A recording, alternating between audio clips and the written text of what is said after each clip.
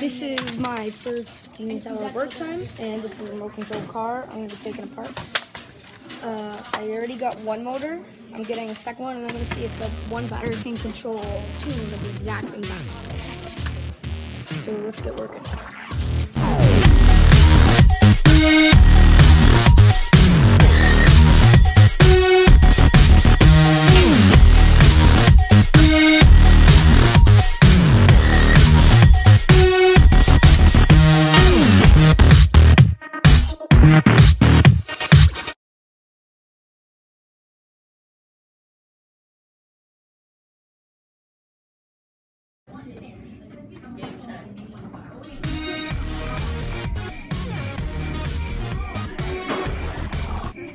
Something like this.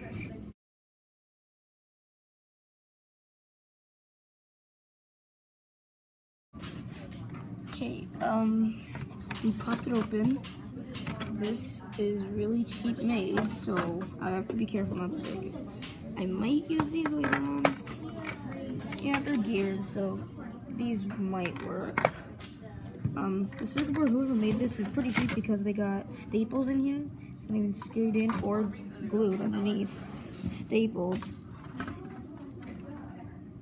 You can see we got the one staple here, two, and I think it's a lot of it. It's just cheap. I don't even know what this material is. So I have to be careful not to break this out. Do you need any help? You good? Okay, so I got this.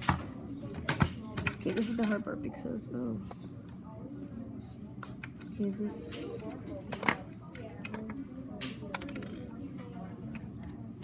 Take that out so I don't look at myself.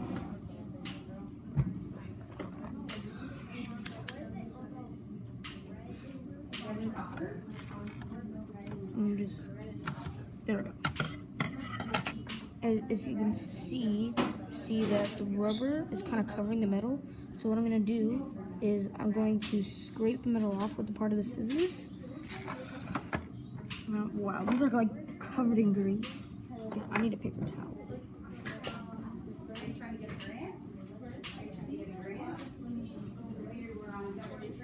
Hey 7F, my memory got a little wonky on my iPad a while ago, so I missed a lot of stuff filmed.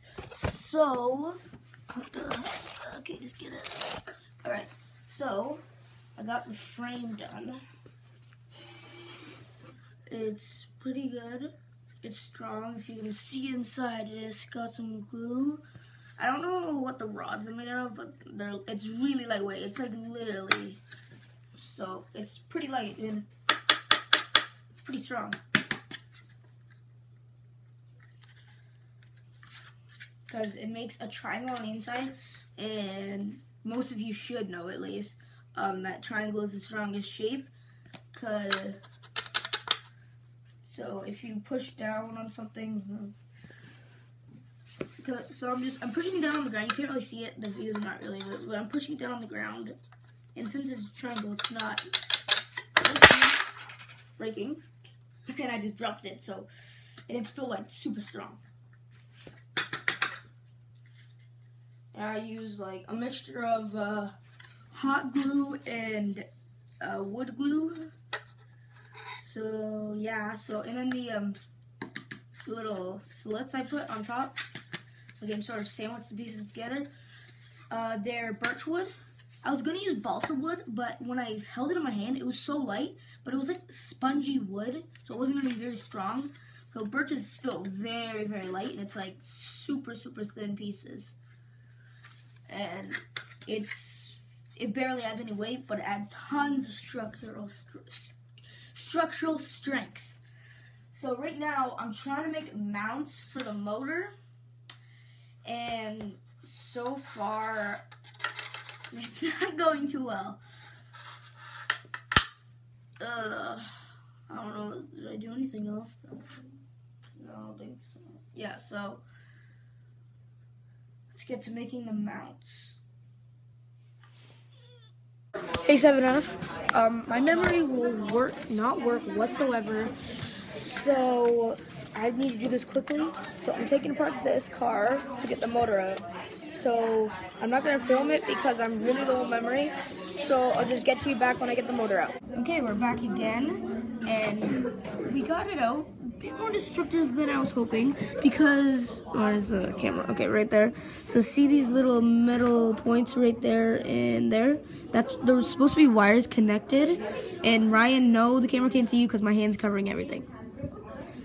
There's supposed to be wires there, and these are the wires that were supposed to be attached, so those came off. We're at my grandparents' house, and we're working on the, and I got a haircut, so that's why my hair's short. And I made a frame for two of the motors, and I got this one out. So I'm gonna make another frame for this one. And, okay, so get back to you when I make the frame. Hey 7F, we got that motor on.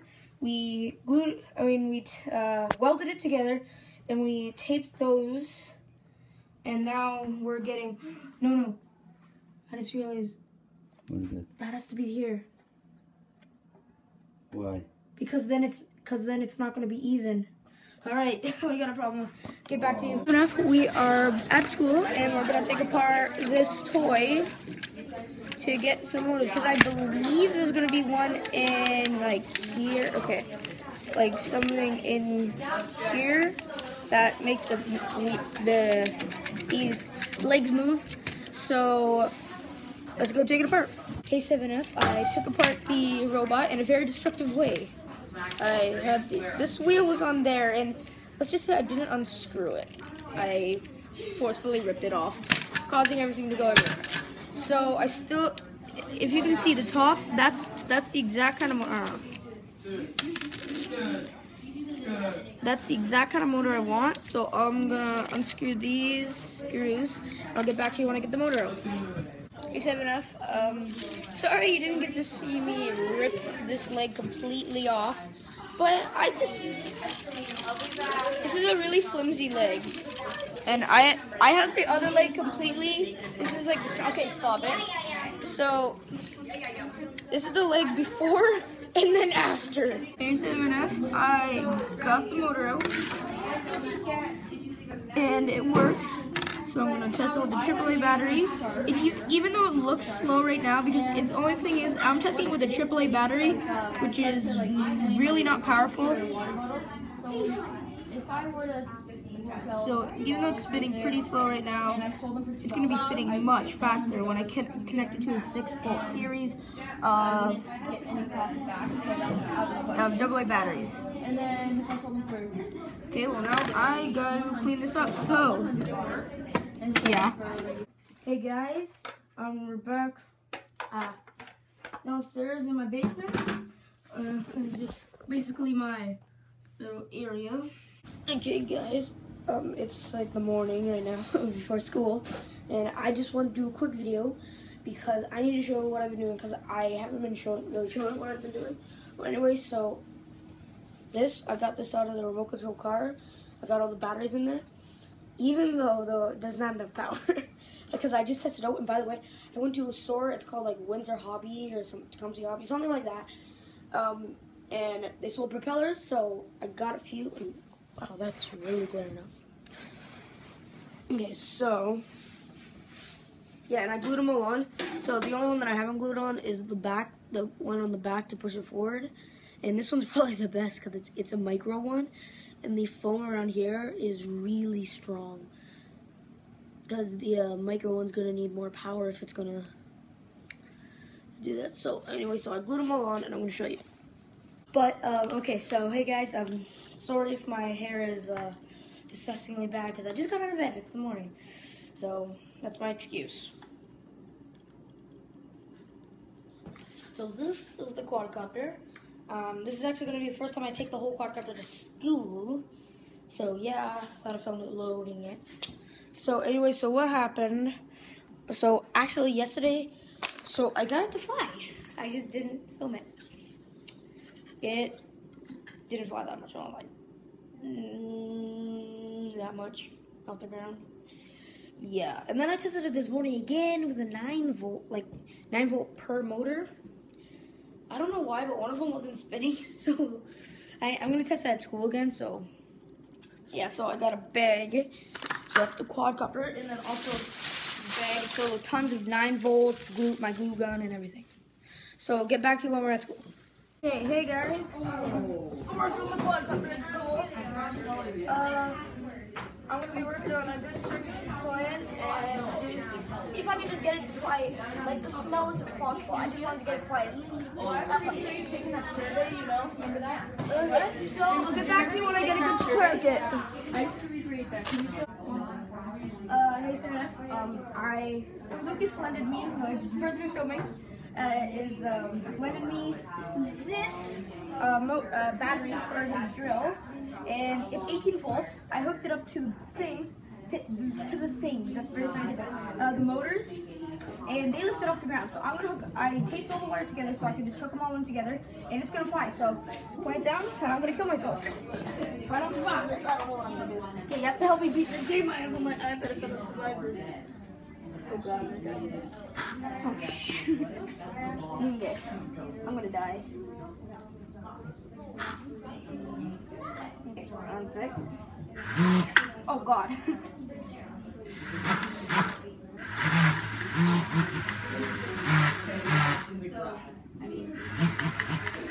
I got an idea. What? I was testing some stuff out, and I got it to fly a bit, so I just want to point it down now. Alright, so I'm going to hook up, and I'm going to kill myself.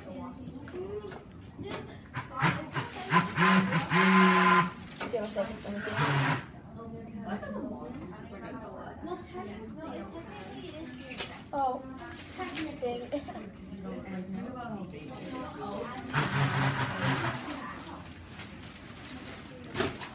Okay.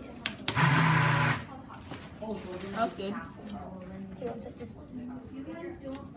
Sometimes it works, sometimes it doesn't. Alright, so it's not working right now. I'll get back to you when it works again. Hey guys, I worked, so I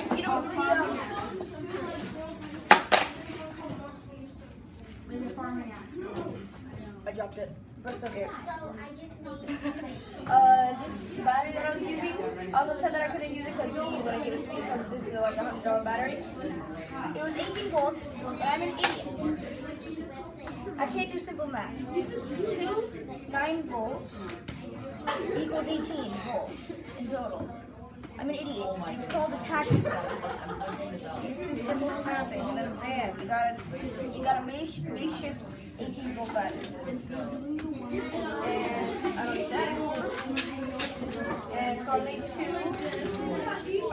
power rims, big motors with these, and then the other 2 I'm going to use battery sockets I took out of the motor control car. So,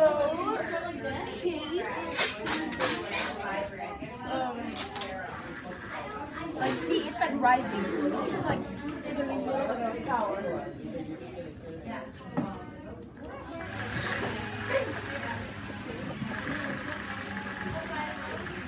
When I get the other 2 working, Wait, you got 2? yeah. This thing is like bouncing off the ground. This thing is gonna, if I get those 2 working, this is gonna fly. So I'll get back to you when I get those working. Oh god. Okay, get up. Fail.